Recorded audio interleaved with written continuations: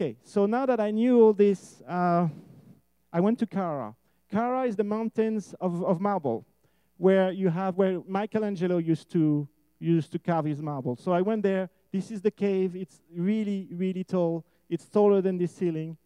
And I extracted my piece of marble, and I started to work on the commission of Dante for a private collection. This is Dante, the greatest writer who ever existed, in my opinion. Wrote the Divine Comedy, described Inferno, described Hell, Purgatorio, and Paradiso. This is his profile. So that's a funny thing. I was working so much on this statue. You know, you have a piece of rock, and you have to go to find the detail and the beautiful skin and all that. It's really difficult, and it takes about 300 hours of work, because I do all handmade. I don't use power tool or anything like that. And one day I say, okay, this is too much work. I need a break. So I take my car. I go randomly in the south of Italy, not knowing where I'm heading. And I arrive to a village called San Leo. Say, that's interesting. This big rock like this in the middle of nowhere. Let's stop the car. I go up here. And what do I see on every wall? The portrait of Dante. So I was like, okay, what's going on here? I'm trying to get some rest from this, you know, and I see your face everywhere. I love you, but come on, give me a break. I need to breathe, okay? I'm dedicated, but come on, please. Give me some privacy. So I asked the people, why Dante is over there in Italian, ma perché Dante su questo muri?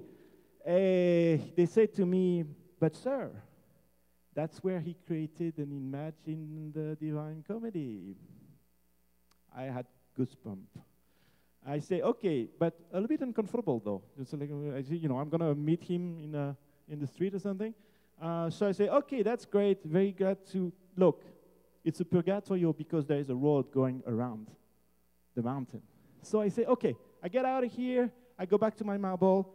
Then I go to Ravenna to give my respect to Dante and bring some flowers to his grave. It's a proper thing to do when you're doing his portrait.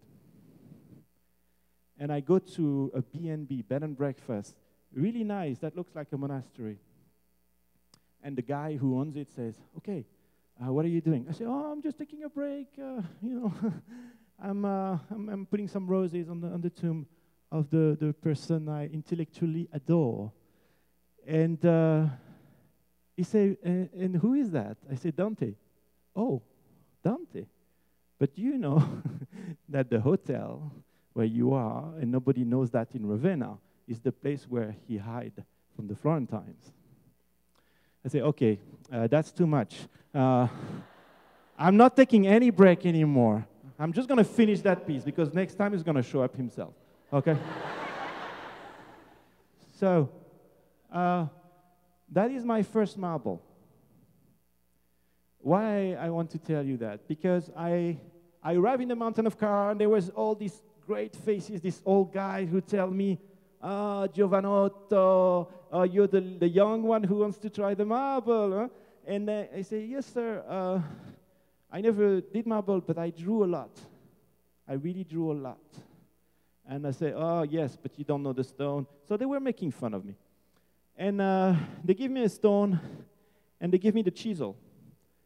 And that's why I talk about instrument. I look at the chisel, and they were flat, like brushes. Oh, I know how to use brushes.